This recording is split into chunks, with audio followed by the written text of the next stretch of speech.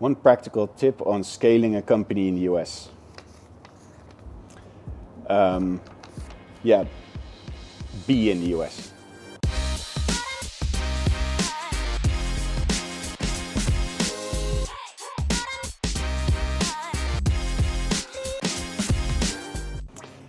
So who are you and what do you do, like you would explain it to Elon Musk?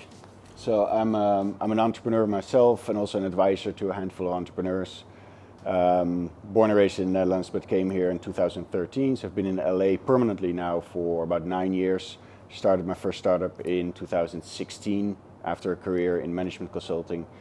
And since then, became an advisor to a handful of startups, as well as a Dutch venture capital firm, mostly focused on helping Dutch startups bridge the jump to the United States. So what is the best way to build a network in the US? So excellent question, because it's not easy, because you compete against a gigantic network that Americans have just natively by being here. So the best way is to come over in different iterations, keep extending the time you're here, because Americans expect, especially the founder, to be here and be available. So tapping into Americans into their networks, making friends and having them make introductions just to get the ball rolling is absolutely the best way to get started here. Yeah. What was your most WTF moment doing business in the US? I think, well, there may be a specific moment that comes to mind while I'm answering this, but I think that there's an American cultural thing where you can get an absolute non-response for the longest amount of time, which means absolutely nothing. Which means internally they could be developing things and it could be a yes as an answer, it could be a no as an answer, but they are excellent at not communicating at all. Which means you're like, okay, this is lost or whatever, or you start getting nervous and communicating. They'll go quiet for a long time and it means absolutely nothing. One practical tip on scaling a company in the US. Yeah, be in the US. I think there's, of all the Dutch startups I've talked to, there is a comfort level of being in the Netherlands and then expecting by building up relationships here that there's a business to be started, but it doesn't work that way.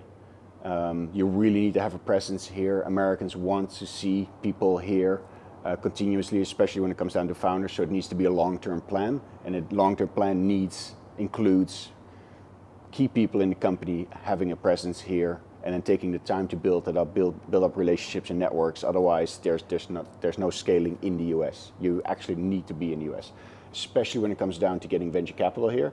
Most VCs don't invest unless you're incorporated in Delaware under the default incorporation setup that you have in the US. What advice would you give young entrepreneurs? There's a lot of homework to be done to arrive here and be efficient and effective in your time in what you do here. There's a lot of homework to be done on which cities you want to be in, because in the US, the center point, the gravity point of industries is often in a specific city in the US. So it's not just San Francisco and Silicon Valley, which I hear a lot, like I'm going to go to Silicon Valley and raise capital. It doesn't work that way. It's segmented across cities in the US. And also, since the maturity of venture capital and startups, you can find them all over the US. So it's homework, like where do you need to go?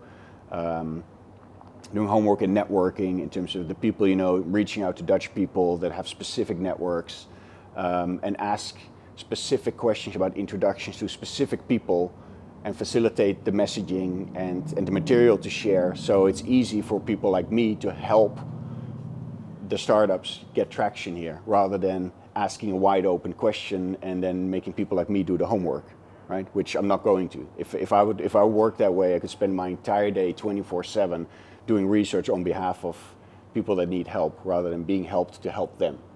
I think that's absolutely critical. So do the homework and then start making plans to be present and start doing the networking and start figuring out specifically how things work here, because it's extremely hard to figure it out from the Netherlands. It's nearly impossible. So, and then you have to be realistic about living here, because you need presence. Without presence, you're going to lose attraction from anybody in the US very quickly. There's too much here to be bothered with the complexity of, you know, people and companies on the other side of the planet.